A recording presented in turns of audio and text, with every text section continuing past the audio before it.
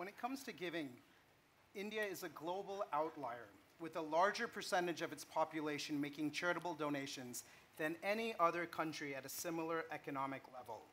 There's also a new corporate social responsibility law that mandates companies give 2% of their profits towards development. While these are encouraging signs, 800 million Indians still live under $5 a day.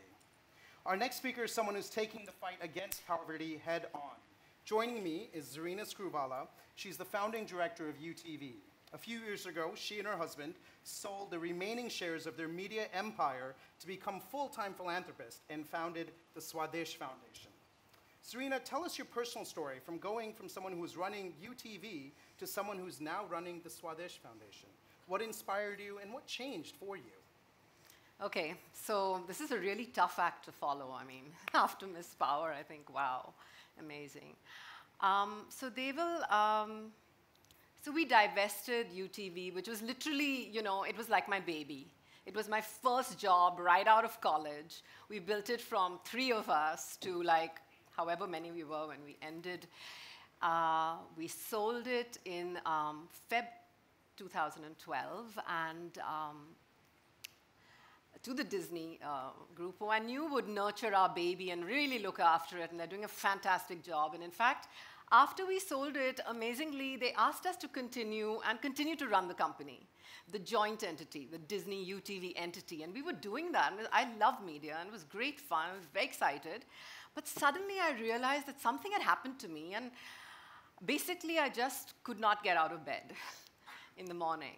And I realized that somewhere down the line, I was a little bit heartbroken that my baby had been, given to someone else to look after.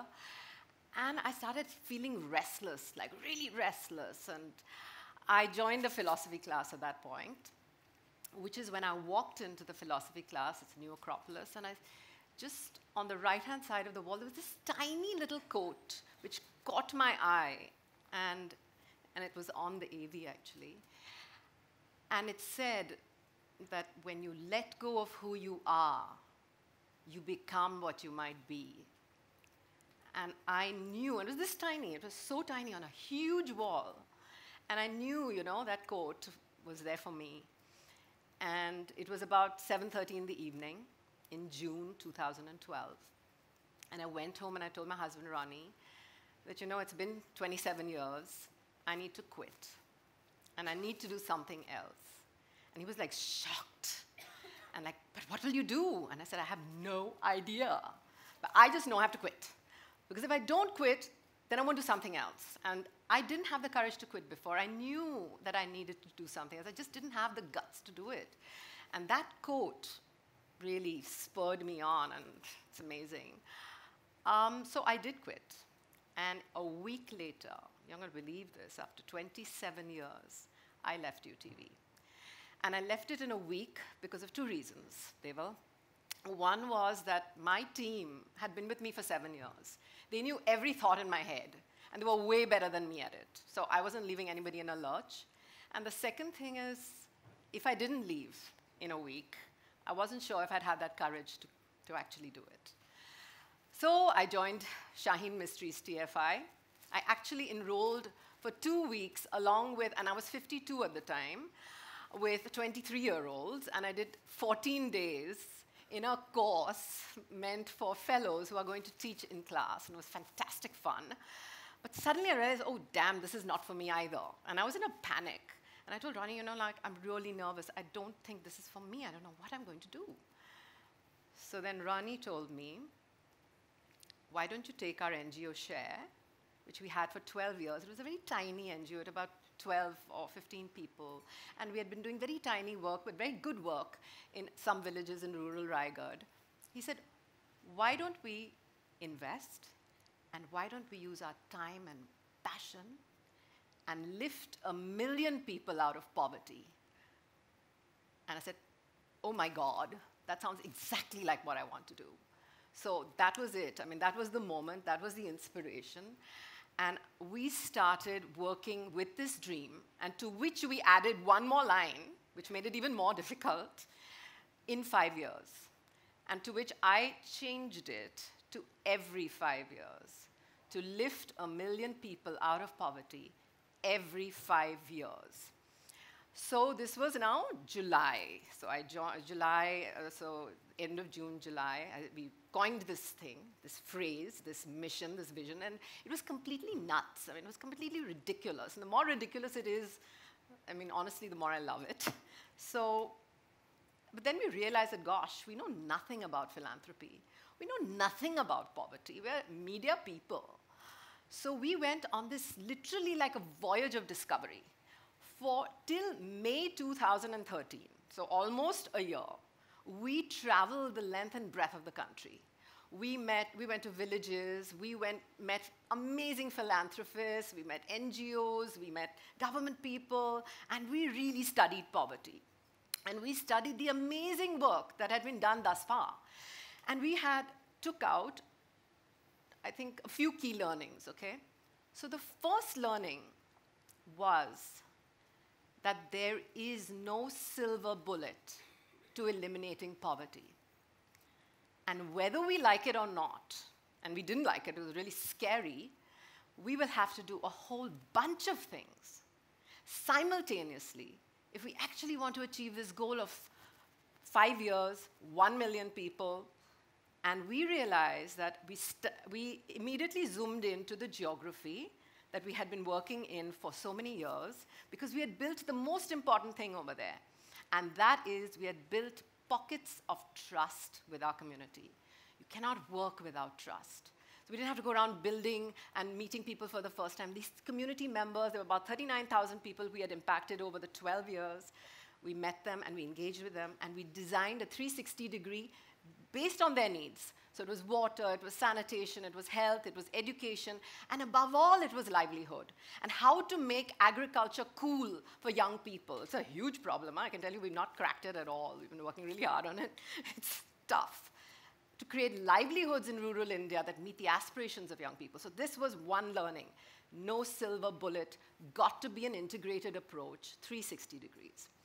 Second thing is, we learned that we need to collaborate. There's no way on God's earth we can do this on our own, even with all our past experience.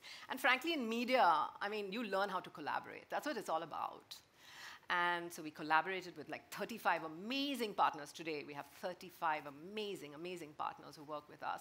Over 50 programs are being delivered currently. And the last one is, when we went to many, many villages of people who are doing fantastic work, we realized they had been there for the last 20 years. So for the last 20 years, these amazing people have been working with the community, and they were still working with the community. And we decided to add that slightly audacious exit clause, the exit strategy. So today, this is where we are. Today, we have, we've reached a population of 500,000 people in 1 lakh households in about 2,000 villages.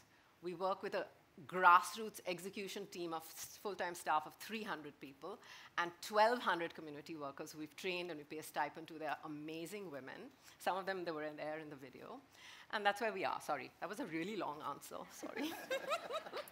That's great. Your passion and energy is Sorry. infectious. So one of the approaches, in addition to what you've just said, was really engaging the group that you guys work with the most, which is Bollywood. Yeah. We have a fantastic film of Amitabh and Jaya Bachchan visiting some of the villages. That was an amazing day.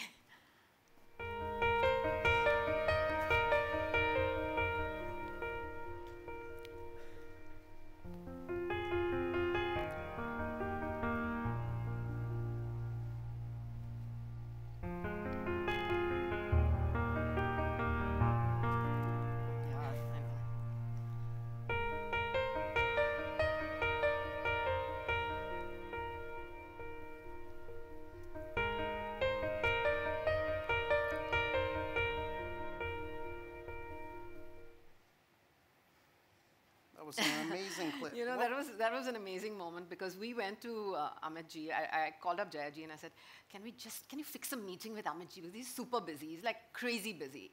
So she very sweetly did. And we asked him actually to come and be our guest of honor at our fundraiser, which we did last year.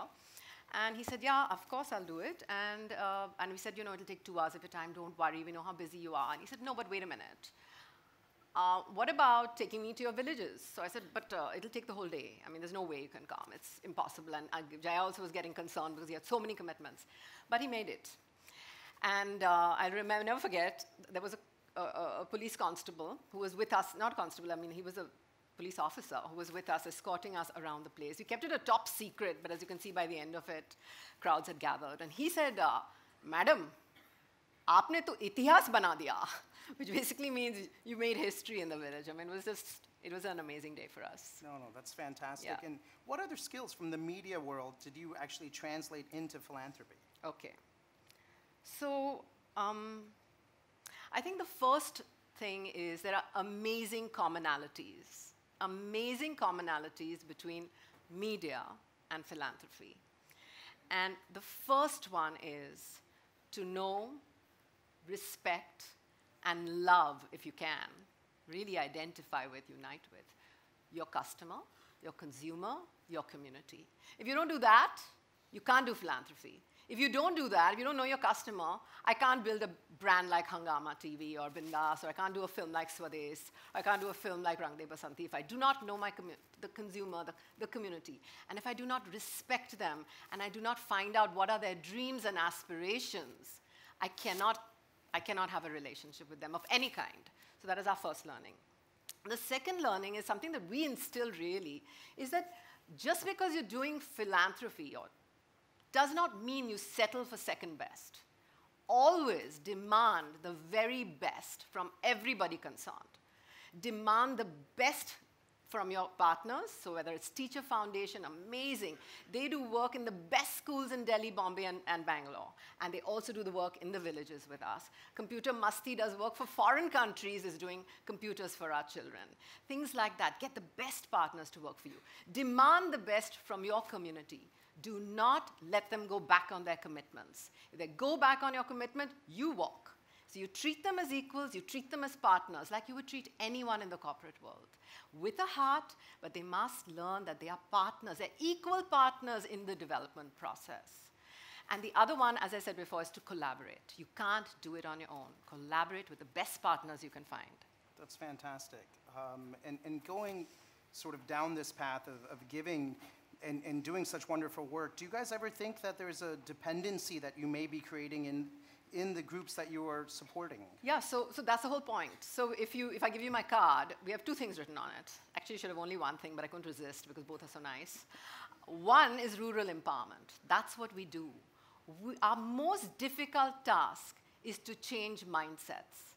And I think all our media experiences come into play because we are trying to change mindsets of people in our village communities. We're trying to teach them to dream dreams they have not dreamt before and show them pathways to actually realize those dreams. That's what we're doing. We're teaching them to dream and building the pathways to achieve those dreams. So dependency is the last thing we do. We don't do charity. We do philanthropy. What does philanthropy mean? Philos. Philos is love. Anthropology, mankind, humanity. It's a love for humanity. When you love something, you're not creating a dependency. You're letting him go. You're teaching him to fly. That's what the point of philanthropy is. If you're doing anything different, walk away because you're doing it wrong.